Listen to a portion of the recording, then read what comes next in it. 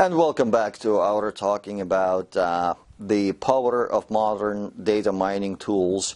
So far we looked at multivariate adaptive regression splines that kind of expands conventional linear regression into the point where it builds a collection of localized linear regressions. So now let's move on to the next subject, which is the concept of regression trees. Now, when we talk about trees, there are many different ways to introduce those trees, and interestingly enough, trees typically arrived at the concept of classification modeling, which is a whole other vast topic that one day hopefully I will be able to address.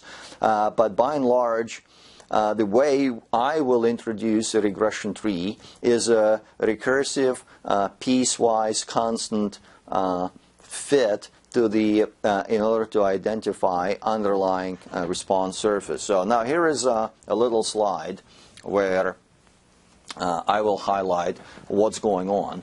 So suppose I have the original data set here. So this is my original data here. And I have observations 1, 2, 3, etc. Now, there is some kind of distribution of my target in that original data set. So this is my y variable. And I can fit basically a y bar, which is say this is y bar, and let's call it y bar in the parent node as the average in my overall data set. Now, suppose I'm looking for a way to partition my data set based on a univariate rule, say variable x less than 1.5, all records but satisfy that condition go on the left, and I'll have observations 1, 3, 4, 7, whatever. All records where x is greater than 1.5 go on the right, so I'll get records basically 2, 5, 6, etc.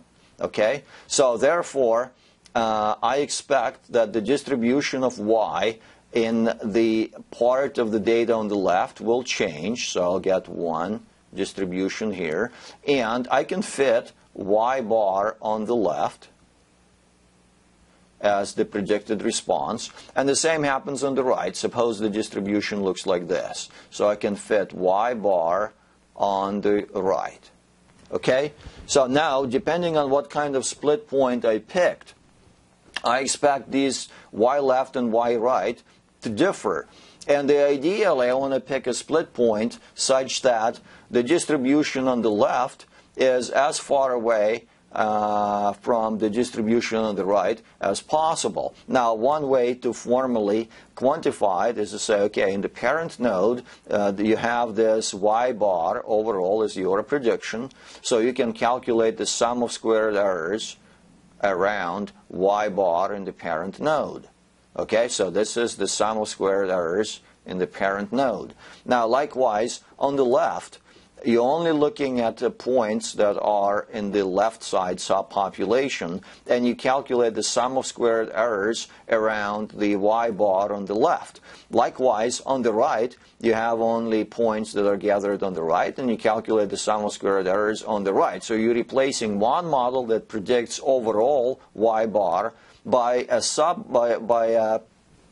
kind of more flexible model that predicts y bar left on those observations and y bar right on those observations. And therefore, the overall improvement or the reduction in the lack of fit is essentially the sum of squared errors in the parent minus sum of squared errors on the left and sum of squared errors on the right. Of course, if the rule that you picked to divide the population into two subpopulations is wrong or bad, let's say it's based on a random flip, then you expect this improvement to be close to zero. Now, mathematically, it's always guaranteed to be positive just because the nature of these sums are constructed. Now, what's more interesting, though, is that you can also show that the same improvement can be simply calculated as a scaled, squared difference of mean on the left and mean on the right. So you don't even have to worry about all of those individual sum of squares. All you need to do is calculate how mean is calculate the mean on the left, mean on the right, then take the difference, square it, and normalize by the number of records in the parent node, number of records on the left partition, number of records on the right partition. Therefore, this delta, the improvement, becomes your key search criterion. In every population or a subpopulation, you can scan all available rules induced by all these univariate split points in order to identify the max of the improvement and therefore pick that corresponding split point as the right guiding split of the population. Once you divided this parent node into two subnodes, you can now proceed by looking for the best split on the left and identify the corresponding split that produces the best resulting improvement. And you can separately search for the next best split on the right that maximizes the corresponding improvements on the left and on the right. And continue in such fashion until you've come up with a structure that represents some kind of tree. Now, what is important about this tree is that at every node you are making a constant prediction. So you have a piecewise constant model. It's as if you've constructed some kind of multi-dimensional staircase that spans multiple directions. So you could have x1, you could have x2, and you could have all these other different configurations out there. And this is, my friends, how the classical way to introduce a regression tree, and let's see how we can work with that. So I'm going to switch back to the SPM software. So far we've seen classical regression and Mars. Now it's time to introduce regression tree. So I'm going back to my model setup, and instead of Mars, I'm taking the CART engine here. Now CART uses again, same setup, MV as the target, all of these other variables as predictors. On the testing side, I'll just use tenfold cross-validation, even though I could basically use no testing. But again, we talk about it in some other parts. I don't want to spend too much time pointing out individual parts. And you also usually want to set up certain limits. For example, I will require all of the internal parent nodes to have at least 60 records and all terminal records to have at least 20 records so that we don't have to deal with way too many nodes. And then I work in the regression mode. I click Start. And it proceeds by doing what I've just described in the slides and comes back with this tree structure. Now, the overall, it identified a 14-node tree as the optimal model. And as you can see, what it does here, when you click in the root node and go under box plots, what you can see in the parent node, you have your target variable. We've seen that MV spreading between 10 and 50, with the average about 21.2. And on the left-hand side, as the result of applying a single split based on house size, and remember, 6.9 is within that 7.5, the 6.5 to 7.5 range that we've identified in our Mars plots. But when you look at this split, the result of it is that now you have this box plot on the left and this box plot on the right. So when you think about it, if after scanning for all available splits, all available individual split points, CART has determined that it's RM less than 6.9 for 1 that gives you the best improvement or the best separation of target distributions between the left child and the right child. And then the same process continues. Here on the left, again, there is a separation like this.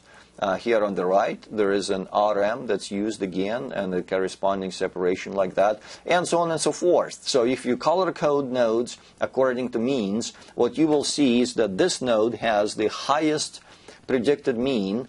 And when you click on it, again, look at these node stats, you see that the entire sample is here, but the rules which is RM greater than 7.4, not surprisingly, isolated this highest, most expensive segment, and there's only one outlier here that for some reason doesn't have very expensive homes.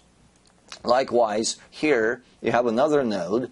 When you click on it, it's at the bottom of the original spread, and the rules that lead there are not just based on RM alone, but it's also the contribution of poverty rate, crime rate, and pollution rate. So basically it says if you have small homes with a very high poverty rate, crime rate, and pollution rates all together, then you will arrive at the lowest priced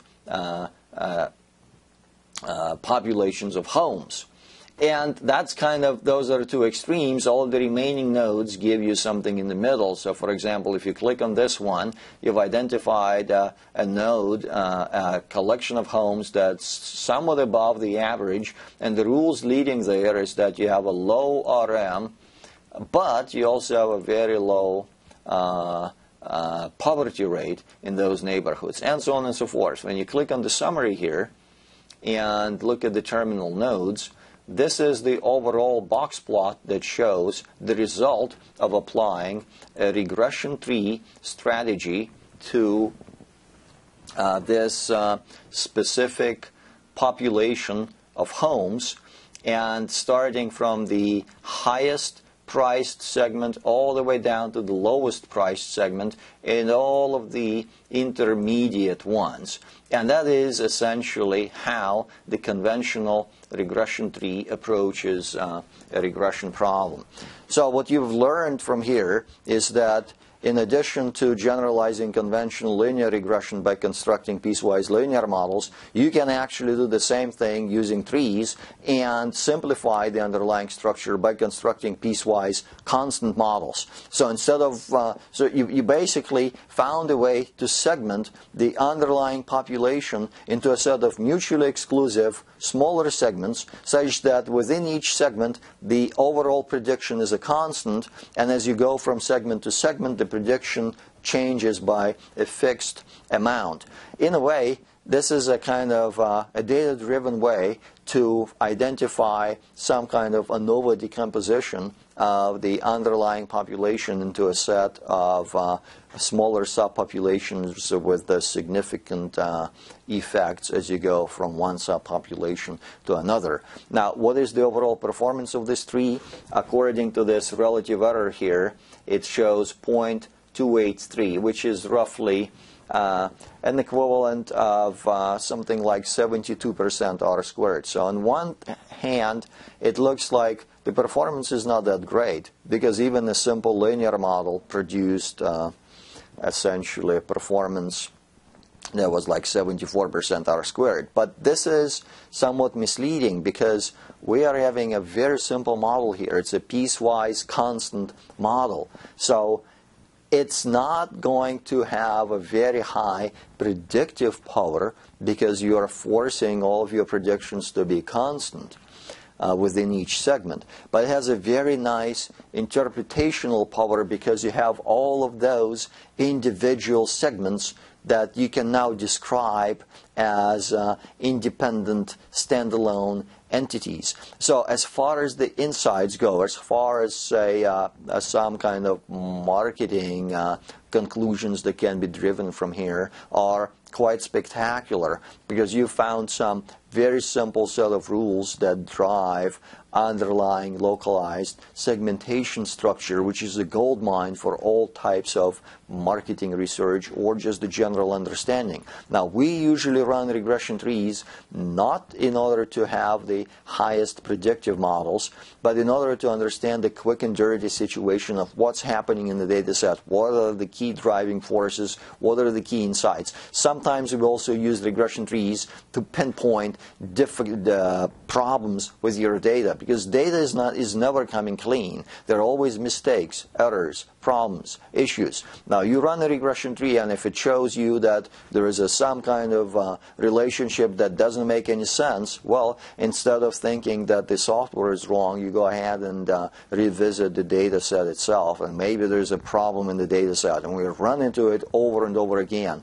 because mistakes do happen, and the regression tree has a very nice and powerful capability to extract that signal and throw it into your face and then let you decide whether it makes sense or not. But the drawback is that the single tree will not be able to give you the highest predictive accuracy. For that, you would need to go into the next level of development and look at the collections of trees. So instead of building a single tree, now we are going to build multiple trees combined together, and as the end result, having this large group of many different trees, we will end up with more powerful models. And that will be the topic of our next segment.